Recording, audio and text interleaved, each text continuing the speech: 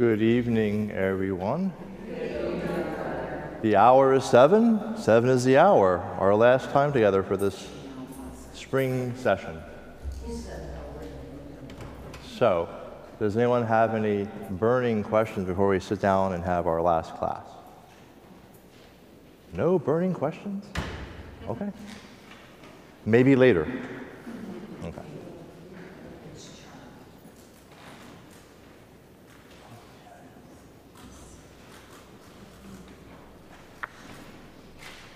Well, as we begin all things, we begin with prayer. In the name of the Father, and of the Son, and of the Holy Spirit. Amen. This is the traditional prayer used during Pentecost and the rest of the year, invoking the inspiration and presence of the Holy Spirit. So you should all be very familiar with the prayer. Come, Holy Spirit, fill the hearts of your faithful, and kindle in them the fire of your love. Send forth your Spirit, and they shall be created, and you shall renew the face of the earth. Let us pray.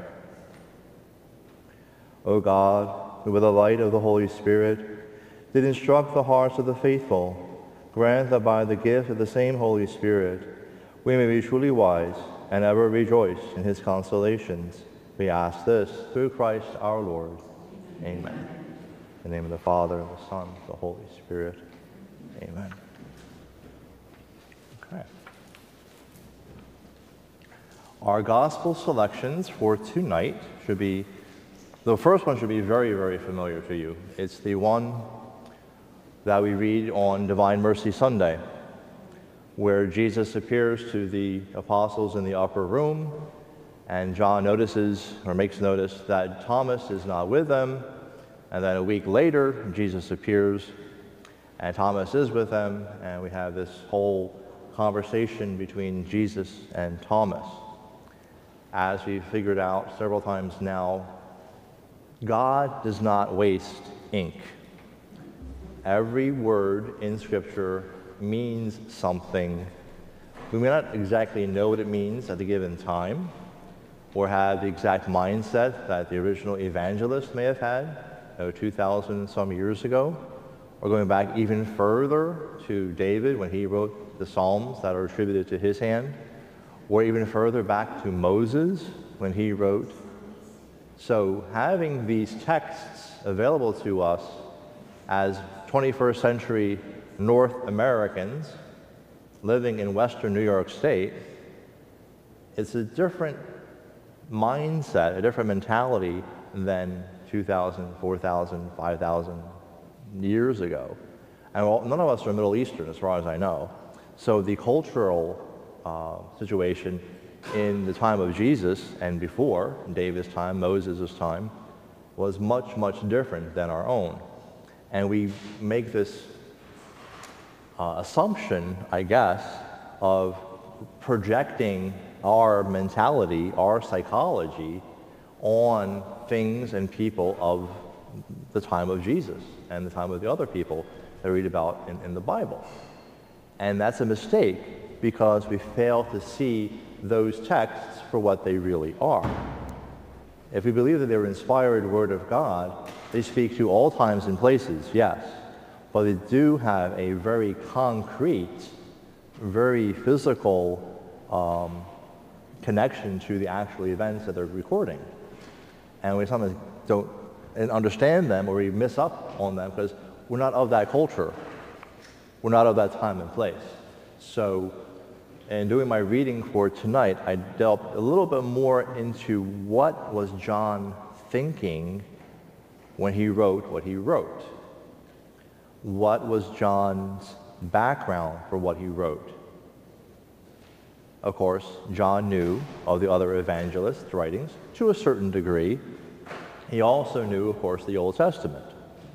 So he uses a lot of stuff in the Old Testament to, in a sense, irrigate and illuminate his writings in the New Testament, to give them fresh water and fresh eyes.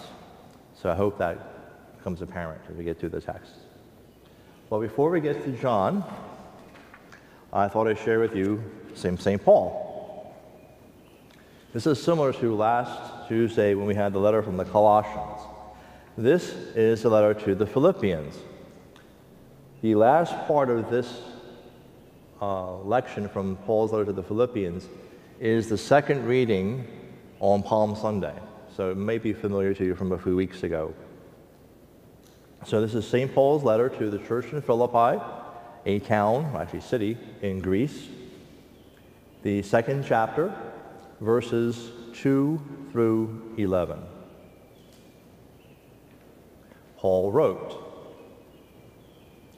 "If then there is any encouragement in Christ, any consolation from love, any sharing in the Spirit," Pentecost is coming, "any compassion and sympathy, make my joy complete.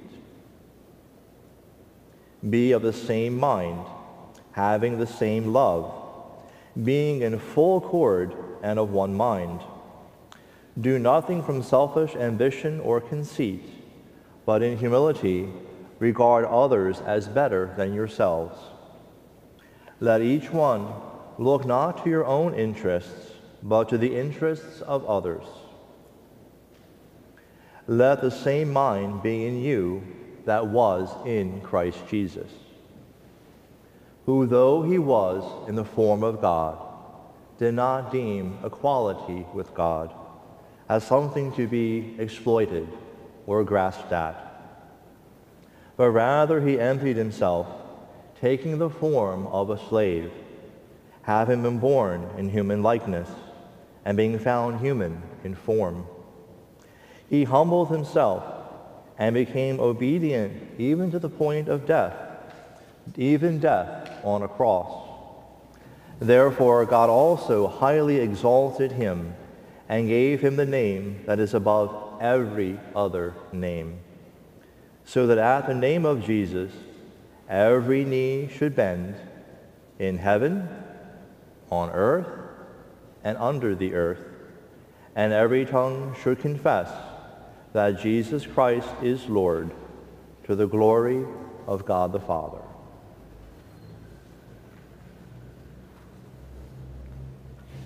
Wow. This is another one of those, the technical term is Christological hymns. There's some theory that Paul borrowed it from another source and just punched in the line about dying on the cross. If you know anything about Greco-Roman mythology, which was predominant in the area where Paul was preaching, especially in Greece, there were gods doing all kinds of things. Gods who were being born, gods who were being killed, gods who were being raised from the dead. So Paul confronted this. He adapted a hymn, a song, a chant that he may have heard in the temples in Greece, and he somehow used his own imagination and the gift of the Holy Spirit to take this text and rework it and apply it to Jesus. And in his application of it to Jesus, all he had to do, apparently, was plug in that line about dying on the cross. There's a little bit more there to it than that. I think Paul, as an author, was not terribly poetic most times, but he does have occasional really sharp poems, like the one in Corinthians about love. Love is patient, love is kind. This is similar to that. It's a description of the emptying out of Jesus. The technical word for that is kenosis. It means to empty out. Usually you think a pitcher, you dump it, or a plate of cookies, and you toss it over. That's emptying out. That's the kenosis that Paul is referring to here with Jesus. He literally empties himself out of his divinity in order to become human. And he becomes human to save us from everything that is not us. Because evil is not us. God made us good in his image and likeness. So anything that's not of us, is not of God, is not good, that had to be taken away. That had to be emptied out as well. And how the emptying takes place is by the emptying of God in the person of Christ. See the connection, the correlation between the two? I think Paul, he's not writing this for the sake of writing a beautiful poem. It's not a Hallmark card to Jesus, say, oh, Jesus, thank you for dying for me. It's much, much deeper than that. It's a way of expressing to the Philippians, who are Greeks, who are very philosophical, who are very urbane, very cultured, saying, this is the Jesus who I am proclaiming to you. You have other gods, but my God has done this. None of your gods have done this, but mine has. So I think he's really trying to get across the expression, the man who came, the God who became in the form of man, in the person of Jesus, who was crucified and exalted at God's right hand, he is the God to whom I owe my allegiance, and to whom I want you to owe your allegiance to as well. Does that make sense? Okay. So, Philippians chapter 2. Okay. Moving on to John chapter 20, verses 19 to 31. This is the gospel for the second Sunday of Easter, or Divine Mercy Sunday. The second gospel is the gospel for the vigil of Pentecost, which should be actually earlier than this gospel, but we'll get to that a little later on. So John 20, 19 to 31. Jesus appears to the disciples. When it was evening on that day, the first day of the week, and the doors of the house where the disciples had met were locked for fear of the Jews, Jesus came and stood among them and said, "Peace be with you." After he said this, he showed them his hands and his side. Then the disciples rejoiced when they saw the Lord. Jesus said to them, "Again, peace be with you. As the Father has sent me, so I send you." When he had said this, he breathed on them and said to them, "Receive the Holy Spirit. If you forgive the sins of any, they are forgiven them. If you retain the sins of any, they are retained." Jesus and Thomas. But Thomas, who was called the twin, one of the 12, was not with them when Jesus came. So the other disciples told him, "We have seen the Lord." But he said to them, "Unless I see the mark of the nails in his hands, and put my finger in the mark of the nails, and my hand in his side, I will not believe." A week later, his disciples were again in the house, and Thomas was with them. Although the doors were shut, Jesus came and stood among them and said, "Peace be with you." Then he said to Thomas, "Put your finger here and see my hands. Reach out your hand and put it in my side. Do not doubt, but believe." Thomas answered him, "My Lord and my God." Jesus said to him, "Have you believed because you have seen me? Blessed are those who have not seen and yet have come to believe." The purpose of this book. Author's note. Now Jesus did many other signs in the presence of his disciples, which are not written in this book. But these are written so that you may come to believe that Jesus is the Messiah, the Son of God, and that through believing you may have life in his name. Okay. Any questions just about the text? Yes? Isn't there a part at the end that says, if you wrote down everything that written of the books in the world, where is that? That was it. Oh, was that? Yeah, it's a different translation. Okay. Yeah, all the world can't contain the stories. Yeah. Yeah, all the world cannot contain, yeah.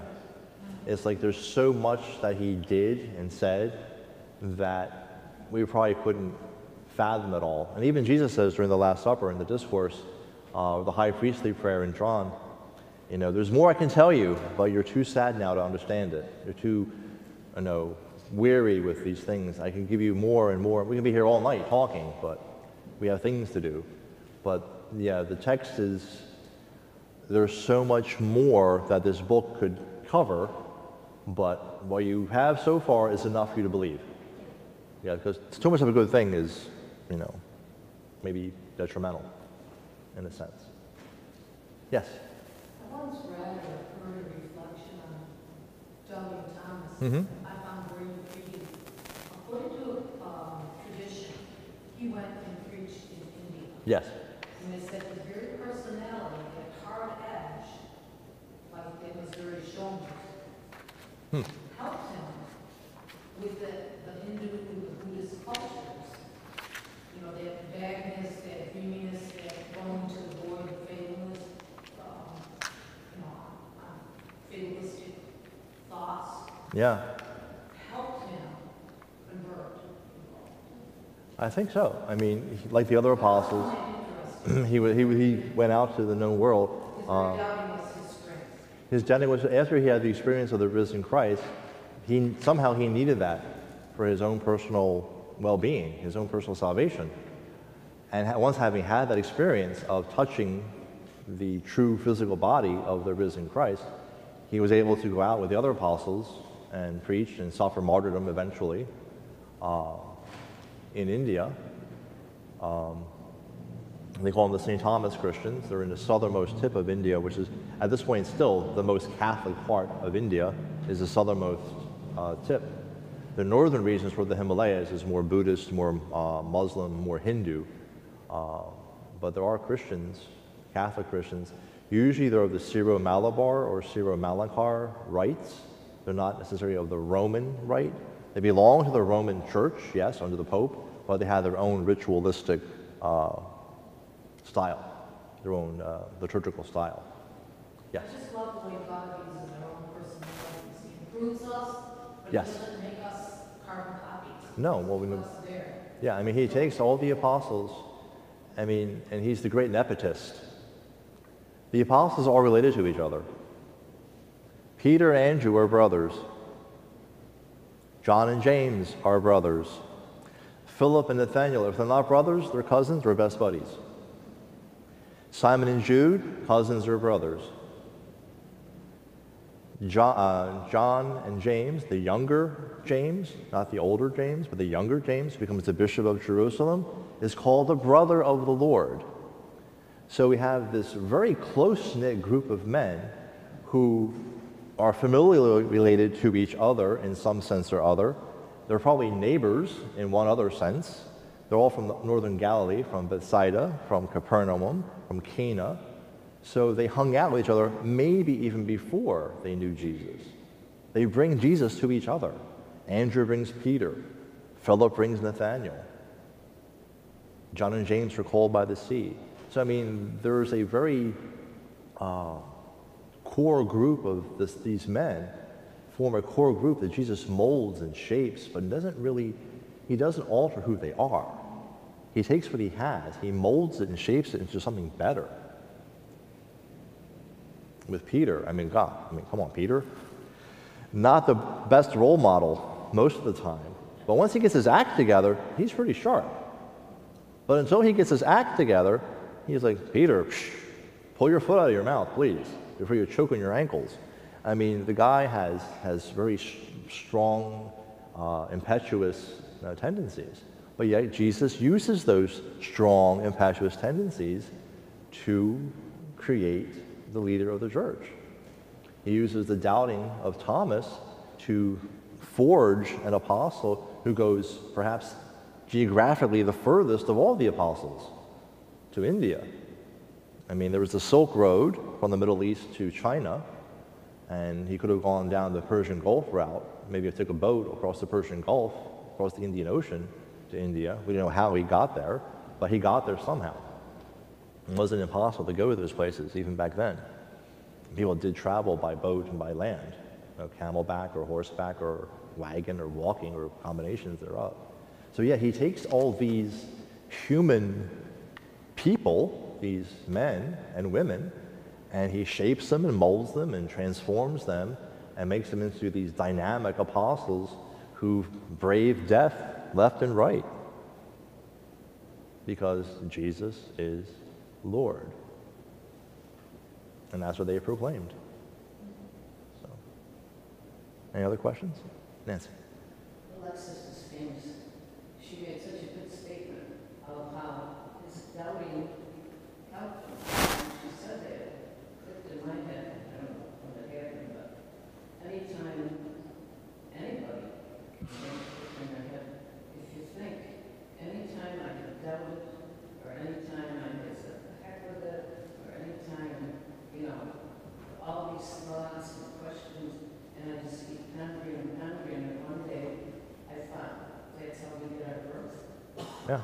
If we didn't have the doubts, we just sail through life with happy. Yeah, I mean, you can't equivocate doubt and despair. They're not the same thing. Doubt is a positive action. Too much doubt can get you in trouble. But a doubt that's based on reality, I mean, people say, oh, the weather forecast. Well, it's called a forecast for a reason. They have all these computer models. I doubt it will rain today. Well, it might rain, it might not rain. That's what's called a forecast. There's always a possibility of error, plus or minus. Nothing is guaranteed with things like that. But doubting can be a positive experience because it indicates a certain degree of maturity because you're thinking about things and your mind is questioning them. And if the doubts lead to good questioning as opposed to not so good questioning, it's a good thing. In this case, with Thomas, it's both, he gets chided by the risen Christ. Thomas, come here. And there's this almost comical kind of, you really want to do this? Come on. And he's allowed to touch the risen Christ. He's offered that to the apostles before. Feel me, touch me, I am real, I have skin, flesh, bones. Ghosts don't have these things. That's why they're ghosts. So he's more than willing to accept Thomas's doubt, and via that doubt, using the vehicle of his doubt, confirms his faith. And that lovely phrase, my Lord and my God, became the traditional prayer when the priest will elevate the host and the chalice at Mass. I still hear it said, people will say, my Lord and my God, when the host is elevated at Mass. And again, a few minutes later, when the chalice is elevated at Mass, my Lord and my God, that prayer of St. Thomas. Short, sweet, and to the point. My Lord and my God. Can't get better than that. Okay? All right.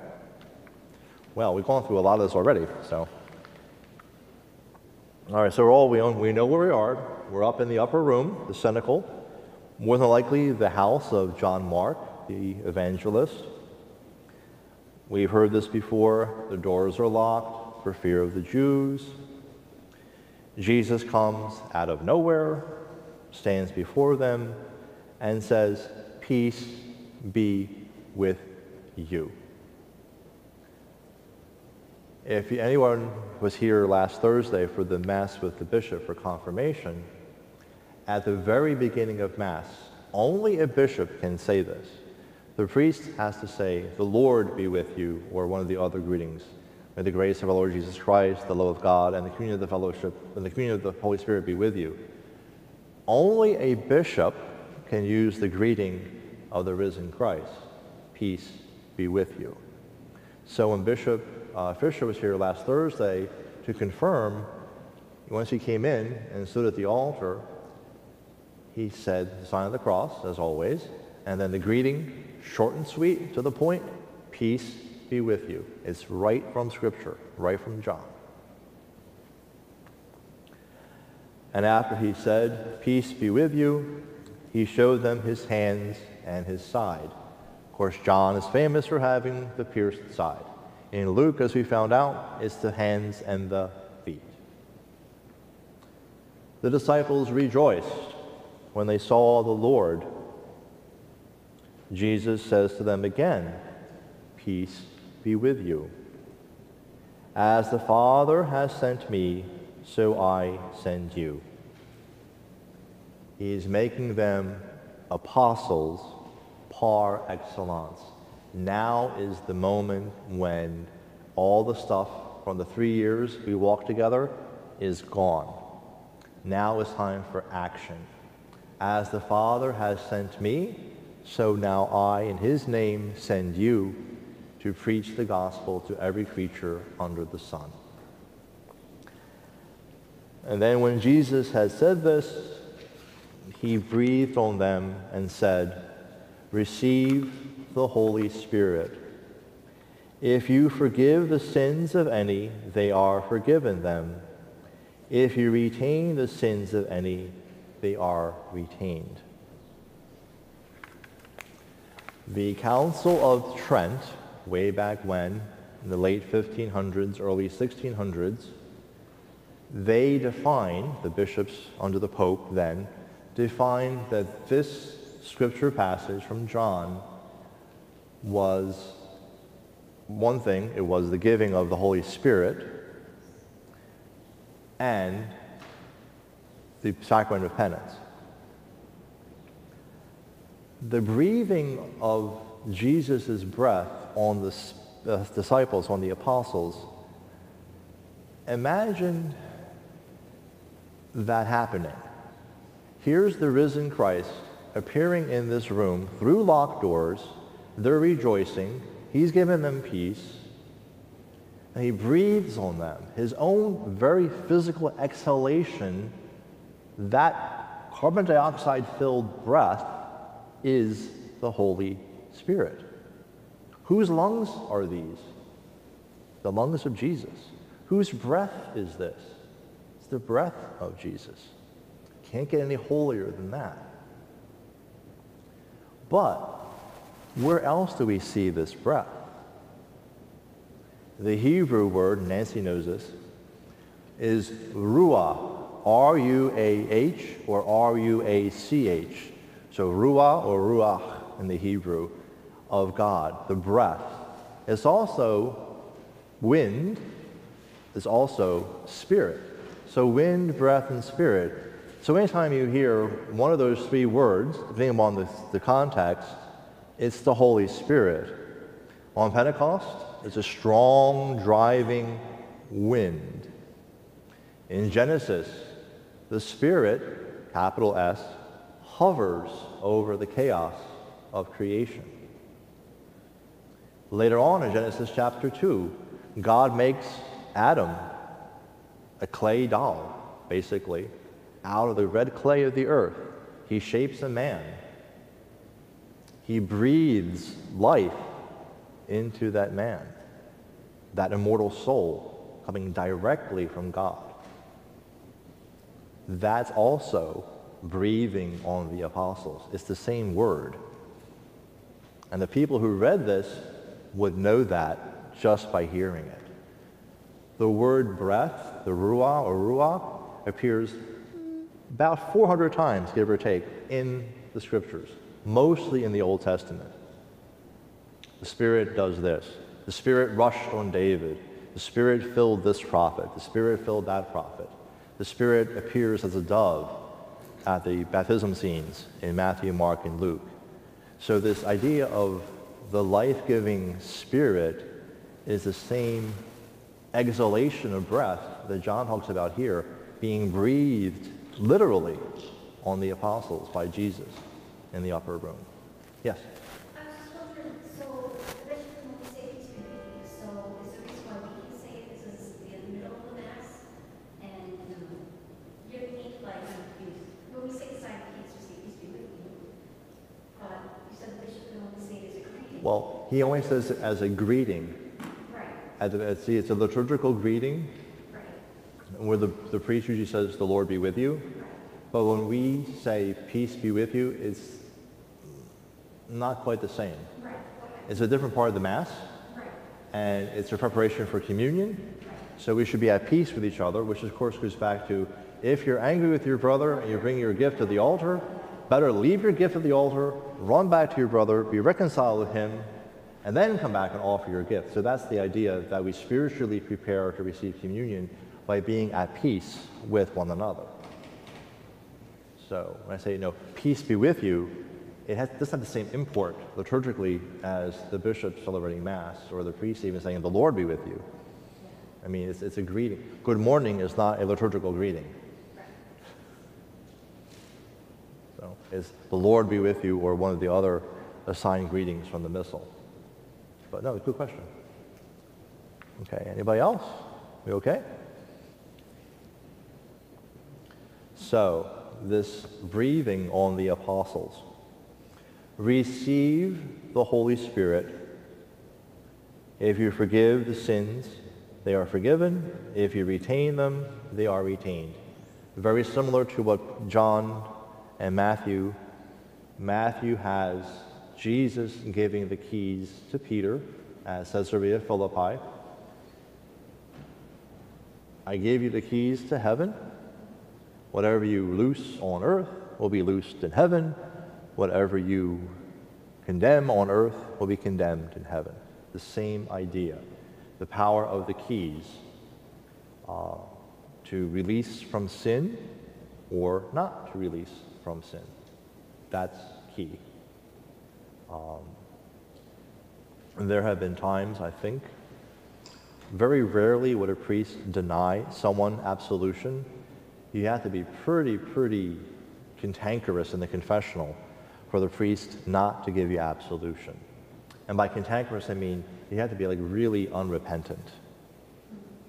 Because it's one of the hallmarks of confession. If you're not repentant of your sins, if you're reveling in your sins or you're proud of your sins and you're not going to give them up, well, why go to confession in the first place? That's kind of silly.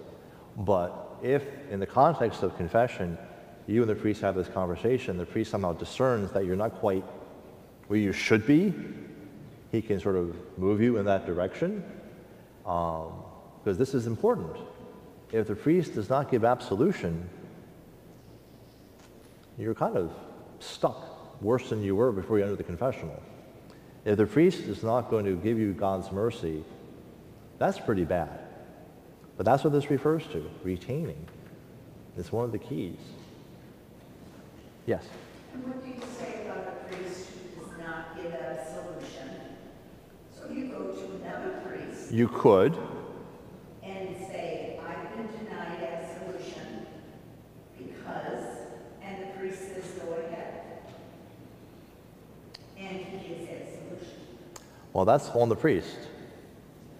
I mean, the priest is, well, you know this. When a priest is doing anything priestly, I don't mean like washing dishes or washing the car or pumping gas. He's doing something priestly. He's like Father Scott now is hearing confessions, or he's celebrating Mass, or he's anointing someone.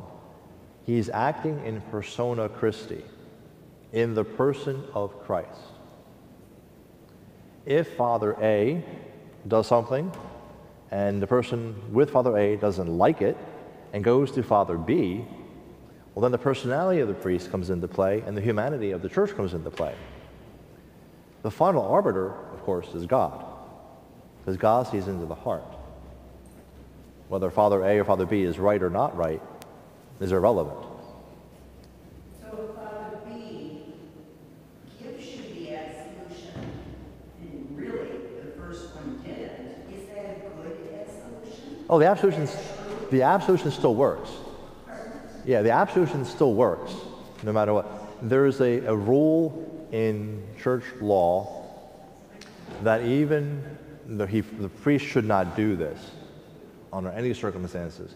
But if a priest knowingly celebrates the sacraments in a state of mortal sin,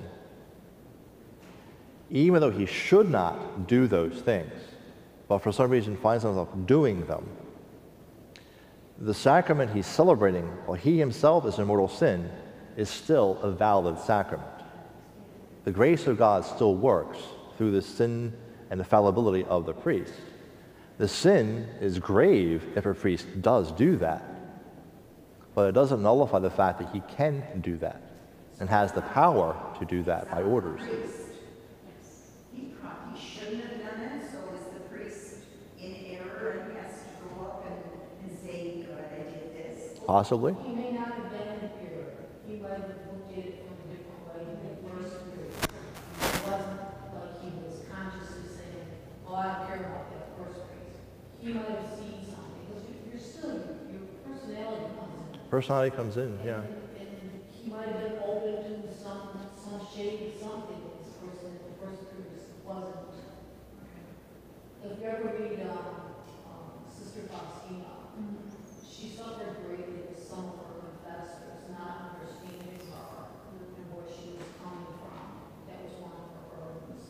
And then she finally got, I think, the last confessor, or her last one or two, understood and didn't think she was like crazy or trying to Yeah. get noticed for herself. So that's in the, It's one of those things, the humanity and the divinity of the church is individual, per person, per baptized person, ordained person, person in religious life. It doesn't go away. You're still a human being no matter what.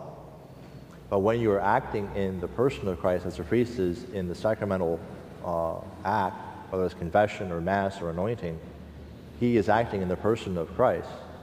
And that doesn't negate the fact that he can have his own opinion or he can have his own, imagination or his own coloration to something being told to him. But the person going to confession who may be denied absolution has the right to go to another priest. And maybe between priest A and priest B has had some conversion. The fact that he's going to confession twice, shall we say, means something. Maybe that second priest got that, but the first priest may not have. You must believe it. I mean, there's a conversion happening somewhere. It's not a complete 180-degree conversion, but there's something going on that the priest is trying to work with. and maybe he said it a different way. The way you verbalize it is very important. Words mean something.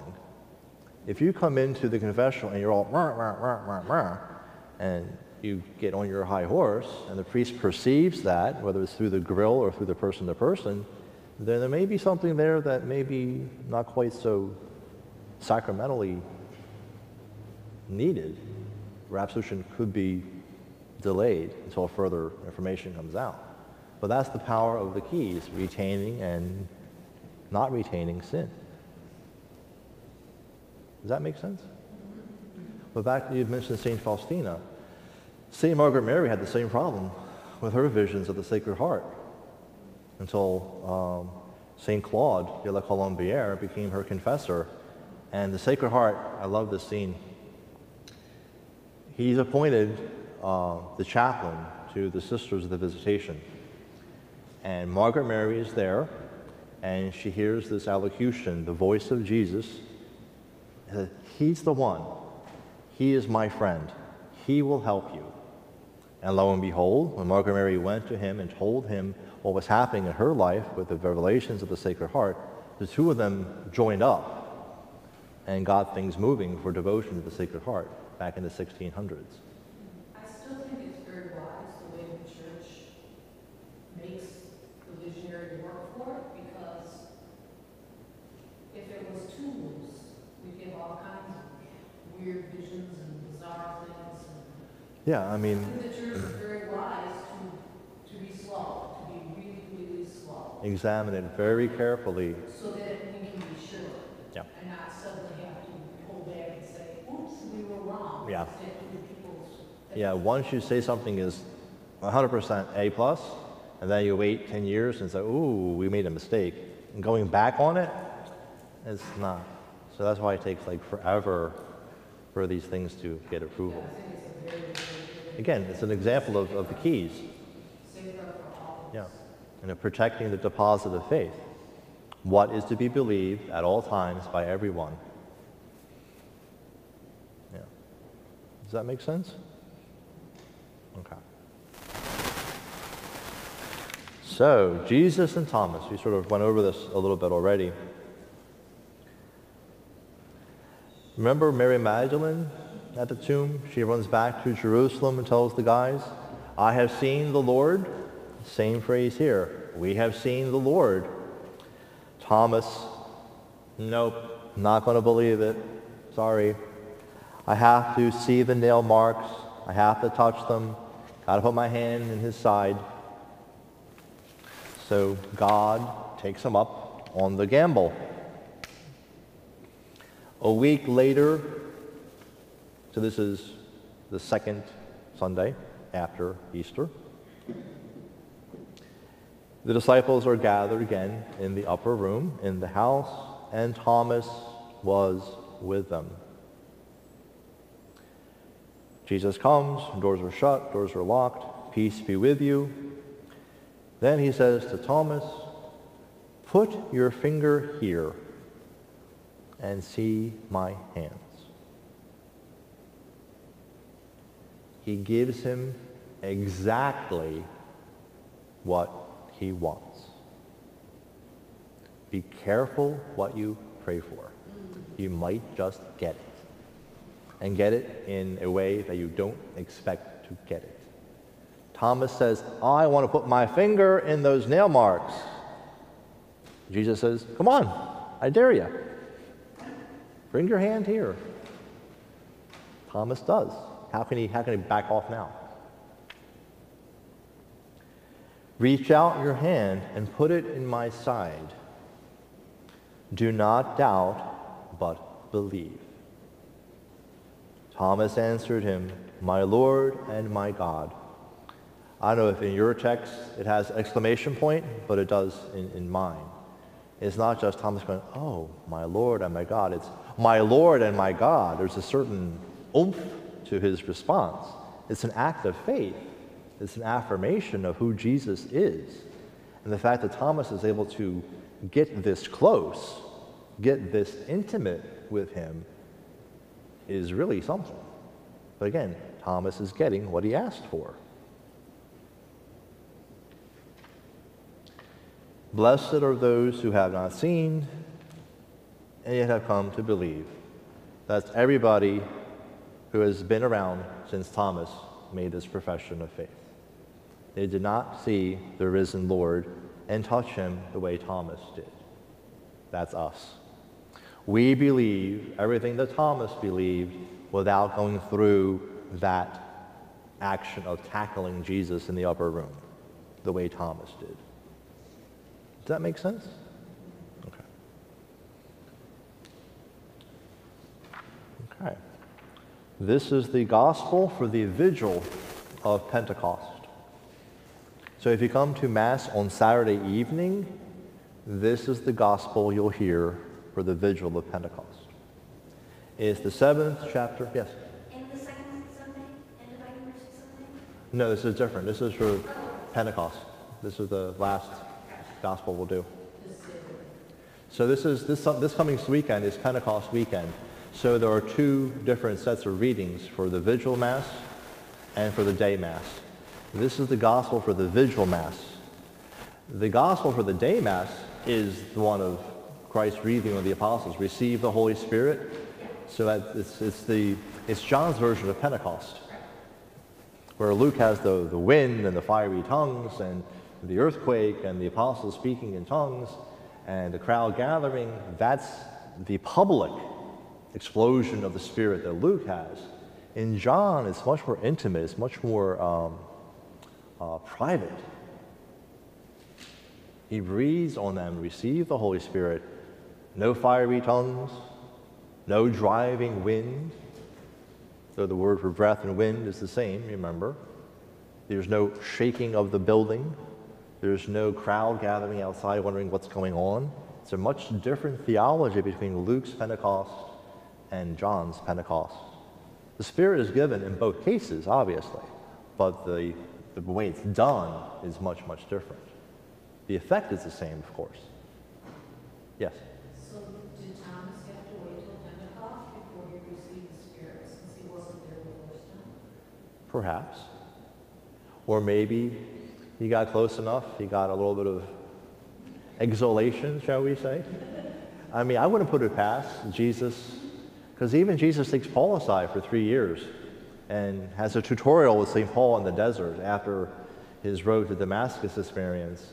So I would not be surprised if once Thomas got his act together, as Peter did, he also shared in the gift of the Spirit as one of the apostles and received the same power of the keys to retain and to loose.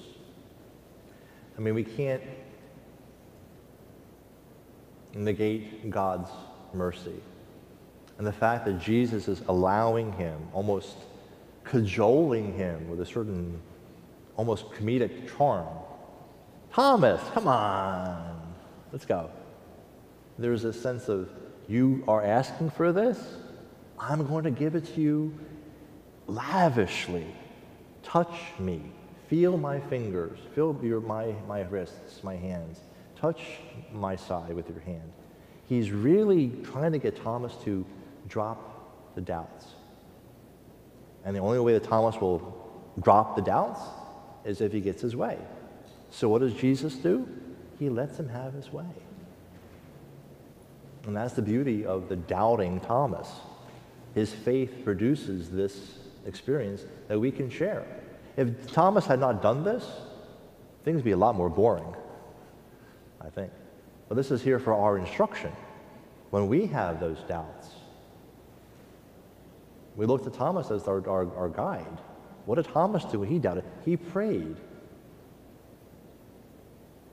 His prayer was, I want to see those nail marks. I want to see that gash in his side. I want to touch those wounds. Yes? I'm just going to say, like, do you don't think he would be embarrassed as well? I mean, if it was me, and here he is, and Jesus shows up, do this, I think, oh my gosh, I should have believed him. I see the Lord, and no, he's going to make me touch his fingers, he's going to make me do this. Mm-hmm. I should have believed it. Like, I would have been very embarrassed. And I'm sure he was as embarrassed as the other ones were for running away, leaving Jesus high and dry in the garden. Peter leaving him not only high and dry, but denying that he even knew who he was in the garden. Or not the garden with he cut off the guy's ear. But later in the courtyard of the high priest, Peter is confronted by people who should not be able to confront Peter, but are. And so, yeah, so I think all the apostles have room to be embarrassed, room to be ashamed, room to be casting their eyes down when Jesus appears. Though this says they rejoice to have him back in their midst, but I'm sure in the back of their minds there's this little, oh, I denied him. I ran away. I hid in the garden behind the rock or whatever. I mean, there's that there. And I think the denial of Peter, and then later on the rehabilitation of Peter with, Peter, do you love me? Back and forth 3 times. And the scene here with Thomas, come and put your finger here, your hand here, is a healing moment. It's a moment of reconciliation of the risen Christ with his posse, basically, with his apostles. And had these texts not been written, we would be all much more lost without them, because they're so rich. When we have our doubts, when we have our moments of, like Peter did, where we have moments of fleeing in the darkness, go back to the scriptures. If Jesus can forgive these folks, he sure as heck can forgive us. Nancy. I've often thought, not too often, but when you think that Jesus came and you've got these Jewish people, and there are thousands of years of, their whole religious... Oh yeah, several thousand years. I wonder, it kind of scares me sometimes. I wonder what I would have done. Yeah, I mean, humanity hasn't changed since Adam and Eve ate that piece of fruit.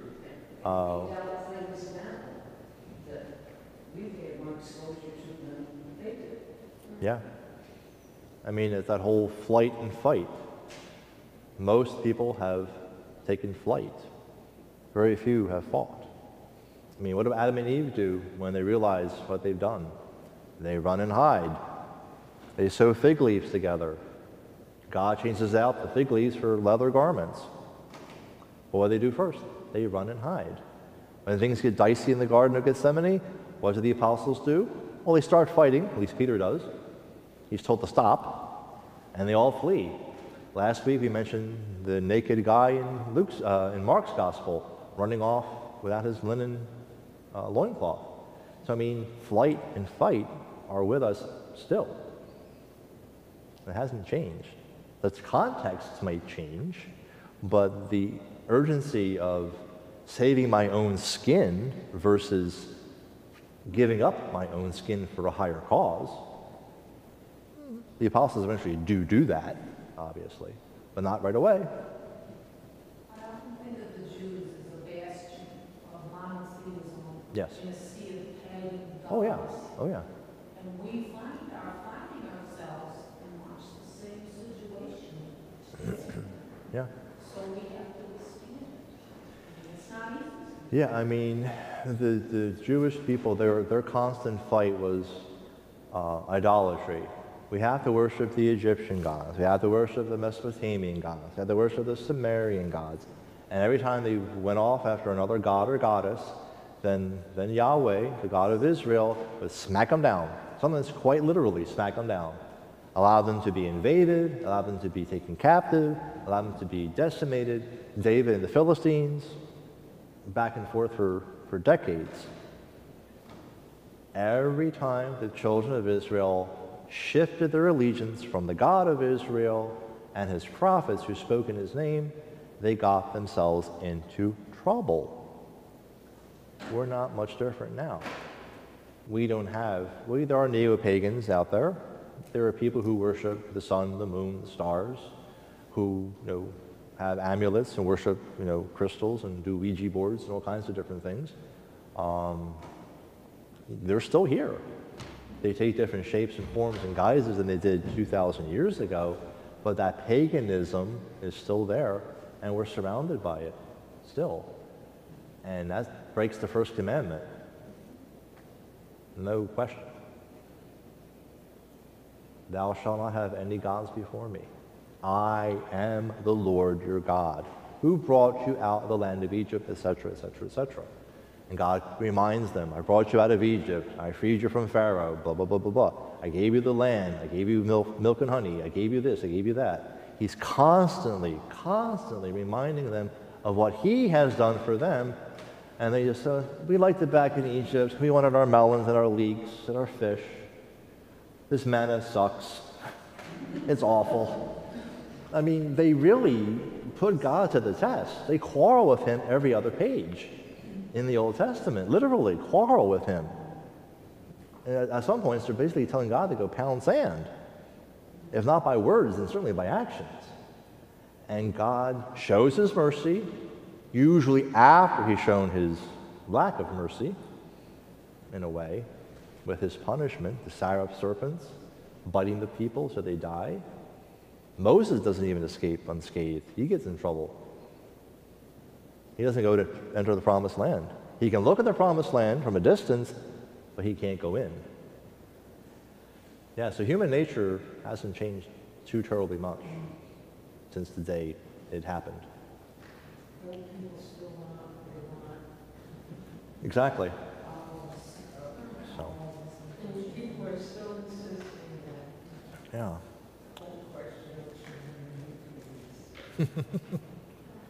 All right. So here we go. This is a short text. Yes. John 7, 37, 39. The subtitle is Rivers of Living Water. On the last day of the festival, the great day, while Jesus was standing there in the temple, he cried out, "Let anyone who is thirsty come to me, and let the one who believes in me drink. As Scripture has said, out of the believer's heart shall flow rivers of living water." Now, he said this about the Spirit, which believers in him were to receive, for as yet there was no spirit, because Jesus was not yet glorified. So we're several chapters before John 20, where he's giving the Spirit to the apostles with that breathing on them. But the living water, remember also John's Gospel in a few chapters previous to this? Jesus is at the well with the Samaritan woman, and what are they talking about almost the whole time? Water. Not water you have to come back for all the time with your bucket, but streams of living water, which echoes the Old Testament prophets, especially Isaiah. Come to the water, come and eat and drink without paying, without cost. It's the same idea here, where Jesus is promising the Spirit using the metaphor of water for the Spirit. So we have these metaphors for the Holy Spirit: wind, air, breath, Spirit itself, with a small s. Now we have the equation of the Spirit with water. What is baptism? The Spirit hovering over the water. We combine the two with the sacrament. John combines the two also on the cross with the blood and the water. In the letter of John, who give witness to Jesus? The blood and the water. Not just blood alone, not just water alone, but both, water and blood. John is a masterful theologian, a masterful poet. But who is he pointing to? He's pointing to the risen Christ, always. Or the risen Christ is before time, the Logos, the Word, or he's the risen Christ in the cenacle having Thomas touch his fingers, touch his side. That's who John's pointing to. And that's really the important aspect of our faith. Matthew, Mark, Luke, and John all point in different ways to Jesus. Very different ways. Very different ways. But yet, Jesus is unique in the sense he is both the message and the messenger. No one else can say that. When we first began tonight, we talked about the Greek gods and the Roman gods. They would do all kinds of crazy things, but never would one of them do what Jesus has done. Rise from the dead and give his disciples, his followers, everlasting life. That is our legacy as Christians. And the apostles, the evangelists, give us the words, give us the symbols, give us the contexts so we can follow. It's the blueprint. It's the roadmap. Does that make sense? Okay. Well, that is it. Any other questions, concerns? Brother, Yes. when Jesus ascended to heaven, did he still have the wounds? Of course. Okay. Because he would have the wounds forever. He still has them. Remember we talked once or twice, or probably more than that the risen body of Christ is the same body he had from Mary. Of course, the body of Jesus was derived purely from Mary. It's all from her. Joseph had nothing to do with it, as you all know. It's all his entire humanity, 100% DNA, chromosomes, it's all Mary. It's all on her. That body that she bore, gave birth to, nursed, nurtured, that Joseph taught carpentry to, was crucified, buried, and rose from the dead, appeared to the apostles, breathed on the apostles, all those things we've been talking about this last several weeks, is the same body that was taken up into heaven. And the same body that appears in all these apparitions. Yes? So when Jesus was dying and he said all the graves were opened, everybody rose from the dead, that was their real bodies? Were they glorified or were they ghosts? It says their bodies were raised. In Matthew, the tombs were open and they walked into the city. and appeared to many people in Matthew. Yeah. Well, here's the question. I always understood that we didn't receive, our spirits would go up to heaven, but we wouldn't receive our bodies back into the last judgment. Yes. Except for Mary. Yes. So they were raised, but that wasn't really their bodies. It wasn't not the permanent resurrection. It's kind of hard because only Matthew has that, and it's part of Matthew's technique of showing that at this moment of the death of Jesus, everything gets turned upside down. The dead are raised, the sky is darkened, the full moon is being eclipsed. You can't eclipse a full moon. It's impossible unless you're God. So it's his way of saying, okay, people, this is important. I am the resurrection and the life. So people who have died are being raised, walking into the city and appearing to people. Do they do that forever? Do they go back to their tombs? It doesn't say. But it does indicate a certain catastrophic reaction to this death. The temple curtain is torn. Now this curtain was not like a piece of paper you could just shred with one hand. It was a thick, heavy curtain. It was meant to block visual access to the Holy of Holies, which of course at that point was empty. There was no Ark of the Covenant. But this curtain was torn from top to bottom. It was not a small feat. No human hand could have done that. So maybe these people that were risen up, maybe they did that. Possibly. Yeah, it doesn't say. But again, it points to the fact that this is something really, this is traumatic. It's both traumatic, it's catastrophic, and catastrophic at the same time. It's good news and bad news. Okay. For those who believe, it's wonderful news. For those who don't, oh boy, we're in trouble. Yeah. All right. The hour is past. So let us conclude with a prayer.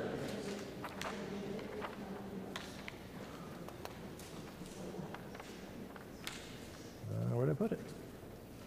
It's in the back.